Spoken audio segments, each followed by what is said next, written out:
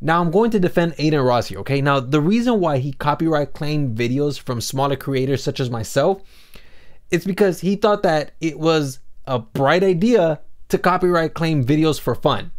However, what he didn't realize was that the idea was so bright that it blinded him from seeing just how stupid the idea was. Okay, seriously speaking, it wasn't him that chose me. It was this company that's backing him up. But I want to go ahead and say, while every other medium YouTuber is getting their copyright claim nullified, such as Internet Anarchist, which by the way, no hate, I very much appreciate that. I'm happy that he got his copyright claim nullified. But for us tiny creators, we will remain as nothing more than a whisper at a Travis Scott concert. And what's crazy is that I ended up getting that copyright claim about a week ago. And when I first got that notification, I thought that I had unlocked a new achievement on YouTube. Obviously that wasn't the case because it was a copyright claim. And more or less, I couldn't fight it. You see, in order for a channel to qualify for the YouTube partnership, they have to have absolutely no copyright strikes or no community guideline strikes. Now, if I appeal the claim,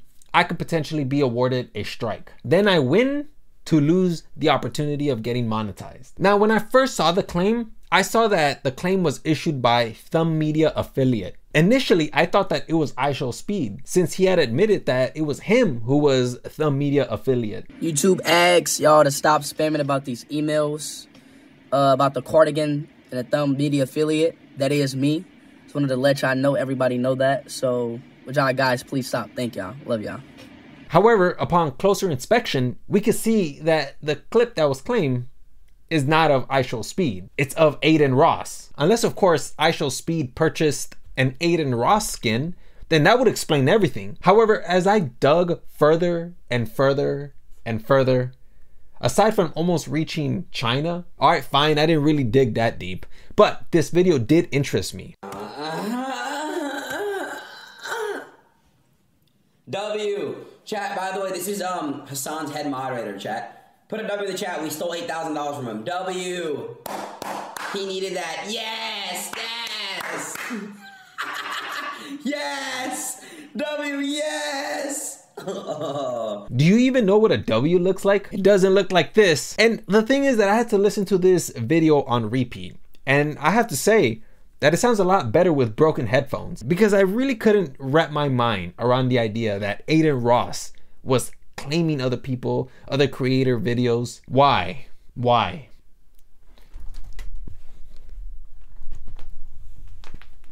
That's my cat right there. This is Hades. She don't love me. I know that asking Adin a 3-letter question is very complex for him. It makes him feel like he has to carry the world on his shoulder. But my dude, charge whatever battery you have in your mind and really answer the question, really ponder on it.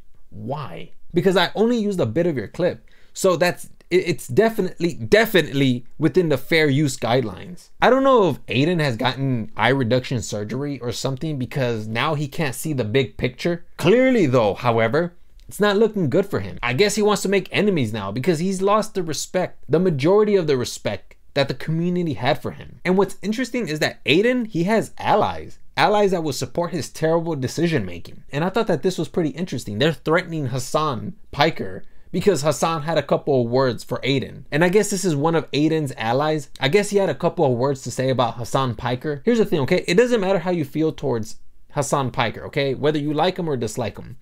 Threatening people, that's just not cool, man. That's not cool. The reason why they're calling out Adin Ross is because he broke a cardinal sin: copyright claiming. Adin Ross's terrible decision making should definitely be considered a concealed weapon. So comedically, he's armed and dangerous. I do also want to go ahead and just kind of make you guys aware, just in case any big YouTuber somehow ends up finding this insignificant video. Jamari ended up dropping some wisdom for smaller creators, which I thought was pretty interesting. And here's just a little word of advice if any other YouTubers are watching this, because I've had quite a few copyright disputes during my time here on the platform. Whenever someone comes through and tries to like manually claim something in my videos, If it's still within that first month where I'm gonna get paid the lion's share of the money from that video, all I do is I go to my YouTube studio, I use this built-in tool that'll pretty much take away all the footage that's been copyright claimed. After I do this, there's no way for them to reclaim it, the video is instantly remonetized, and I can go back to collecting my check from said video. Once I get the check the next month, I then go back and revert those changes, and then I dispute the copyright claim. So all that money just doesn't end up in limbo while we're in the dispute.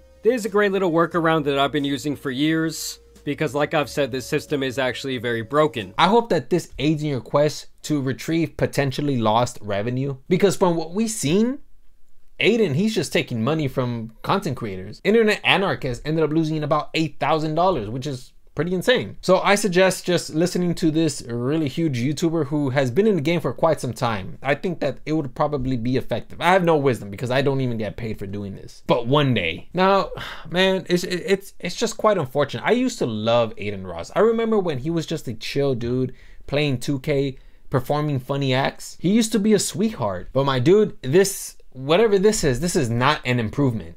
This is an impairment, but he's changed now. He's changed. I know some people will say that he changed for the better or worse. In my opinion, man, he didn't have to change anything. I don't know. I know that people grow, but if changing was his goal, he didn't have to change anything. He was perfect the way he was. I guess we're gonna have to wait 8 years before his brain can regenerate from whatever impact it suffered from. Anyways, that's all I got for you guys. And yeah, hopefully you guys learned something today.